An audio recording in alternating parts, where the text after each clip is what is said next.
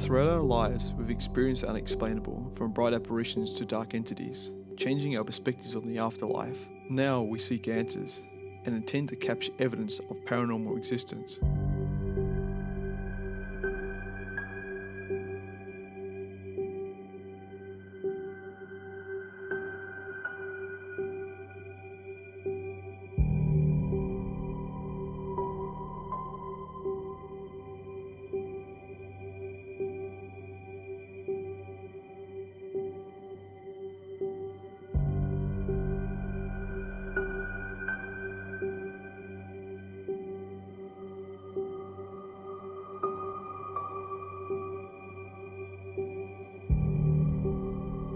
These are our paranormal experiences.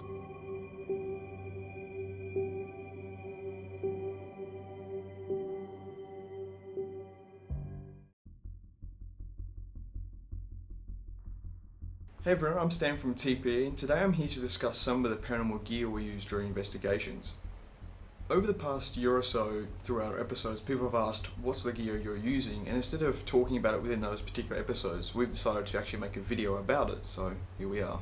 Now, before we start talking about the particular bits of gear that we use during investigations, I'd like to talk about the gear itself and everything we use. The gear we use doesn't guarantee that we're going to capture or detect ghosts. There's nothing that says it's going to definitely do this.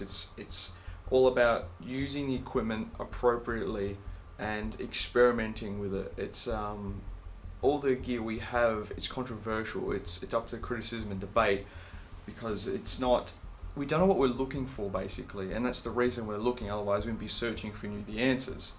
I was at a workshop once, and this guy I was talking to was like leading the workshop. Says, well, this particular K2 device or EMF meter, they say it picks up on certain energies, but how do they know what they're looking for? Because we don't know what the energy is. It's like how do we design particular bits of gear if we don't know what we're looking for? And that's sort of, I've always kept that in mind, and I think we should keep that in mind while talking about these pieces of equipment. And of course, I forgot to wear the shirt during the entire thing, but that's okay. We're going to go ahead with it anyway.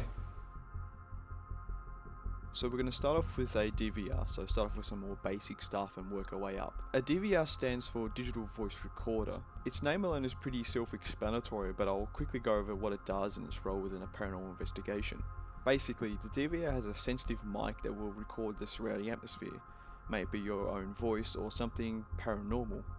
Depending on what quality the mic is, the DVR can be sensitive enough to record unheard noises or capture EVPs. Now, what are EVPs, you might ask? Well, EVP stands for Electronic Voice Phenomena, and they can be captured not only while using DVRs, but also while using cameras and other devices that capture audio.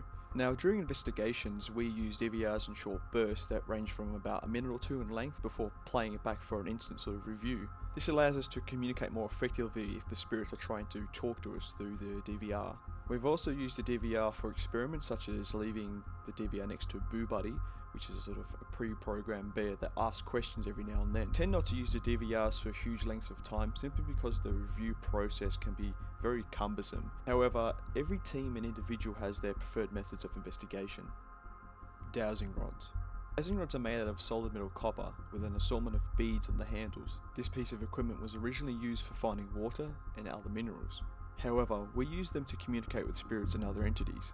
The way to use dowsing rods can differ from team to team, but generally the user holds the rods in a neutral position, making sure to keep them relatively still, and only holding the rods by the beads.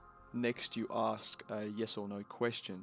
Spirits can communicate by moving the rods in or out for a yes or no answer. You could also ask where they are in the room, or even ask where they want you to go. We find that the rods are great for skeptics, as they can't be electronically programmed or anything like that beforehand. Although some people may explain that you could be unconsciously moving the rods for answers. This is called the ideomotor effect.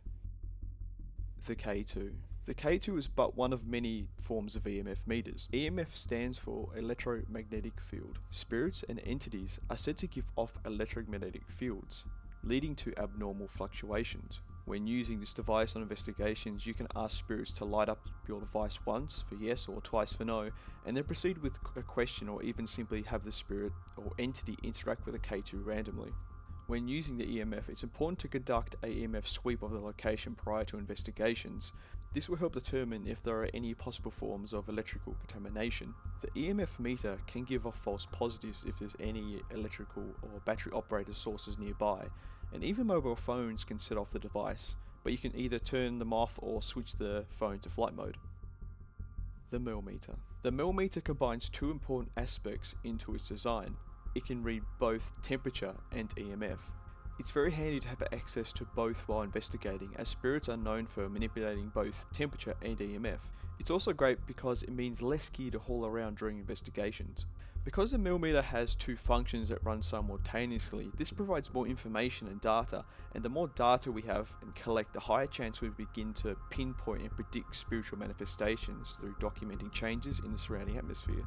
The millimeter will give you an exact reading compared to other basic EMFs, which will give you only an estimate. Similar to other EMF meters, the millimeter can give off false positives, so make sure you do pre-sweeps and find any sources of contamination.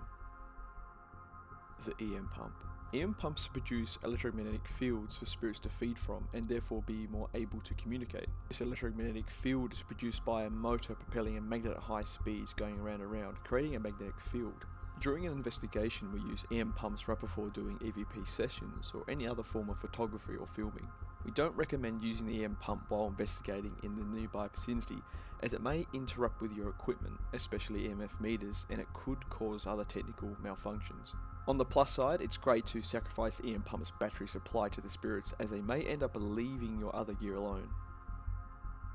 The REM pod. The REM pod is similar to the EM pump, as it emits its own magnetic field through its telescopic antenna. Any object or possible spirit that breaks this field will set off some form of alarm system, either through a fantastic light show or loud noises. The REM pod we possess is a basic version and only emits the magnetic field. However, other REM pods that we have used in the past have a few implemented features, including temperature readings that emit certain tones for an increase or decrease in temperature. This is accompanied by flashing LED lights, red for warm, blue for cold. REM pods are great for hallways, doorways, or next to trigger objects. However, we do need to be careful, as the REM pod can give off false positives if you or your team uses walkie-talkies. The Kinect camera.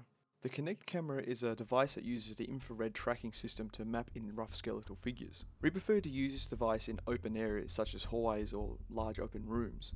Depending on which Kinect camera you have and its software, the Kinect has a chance to incorrectly map in inanimate objects as skeletal figures, such as chairs, pot plants, and stools. Therefore, we always use other pieces of equipment alongside the Kinect camera in order to assist the validation and confirm that the Kinect is indeed capturing something paranormal.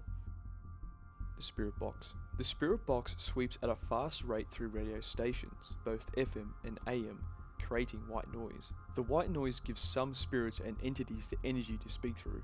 Normally during Spirit Box sessions, entire words such as yes or no could be called strange, simply because the sweep rate between radio stations does not allow entire words to come through. The team, for example, has the Spirit Box set to a 150 millisecond sweep rate, which only produces inaudible words and white noise. You can purchase a Faraday cage to stop the Spirit Box from receiving radio stations completely, but you could alternatively not extend the Spirit Box antenna, reducing radio interference. We hope you enjoyed our brief descriptions on some of the gear we are using during investigation. If you liked the episode, feel free to subscribe to the channel, as it helps us produce more paranormal content for you. So, see you next time for some more paranormal experiences.